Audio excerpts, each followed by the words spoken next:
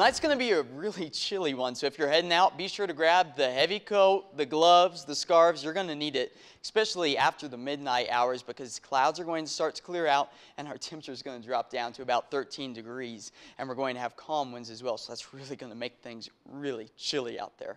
So for tomorrow, when you wake up right around the 9 o'clock period, if you get the chance to sleep in, 22 degrees will be your high, plenty of sunshine, and that sunshine is going to continue into the afternoon hours, and we'll get up to a high of about 41 degrees, and the winds are going to be a lot calmer tomorrow than they are today. Now taking a look at Sunday, 53, so we really start to warm up as high pressure system starts to move in, which I'll get into a little bit more here in just a moment, and the sunshine is going to continue, and we will see light winds for your Sunday. Taking a look at the metro area, Denver at 42 degrees, Aurora and Parker both at 41, and as you head up to the high country into the mid-40s. Sunday temperatures, again, all across the metro area, we are going to warm up. Denver at 53.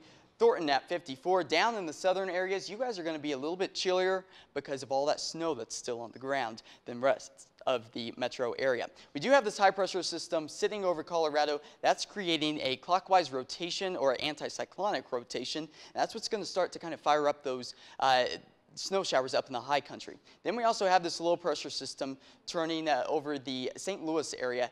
So if you're traveling out there for Thanksgiving, you are going to see a little bit of snow in the Chicago, Des Moines area, and Memphis. You will see some rain as well for your Saturday. Sunday, though, that high pressure system really intensifies. It shifts down to the south. That cold front moves its way out of here, and that the high pressure system's going to bring in a lot of cold air for us for our weekend.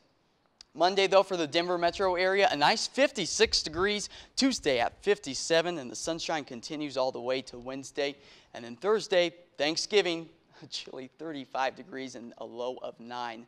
Friday's low is looking pretty chilly as well, with a chance for some snow. Speaking of snow, down south we saw quite a bit. This is actually from our director, Douglas Coulter. He had to bury himself out to get here today, and really all across the metro area, south of the Denver area, saw a lot of snow this past week, and some of us up north didn't quite see as much. But if you do have an amazing photo you'd like to share, send it via Facebook, Twitter, or Instagram. We would absolutely love to see and share those photos.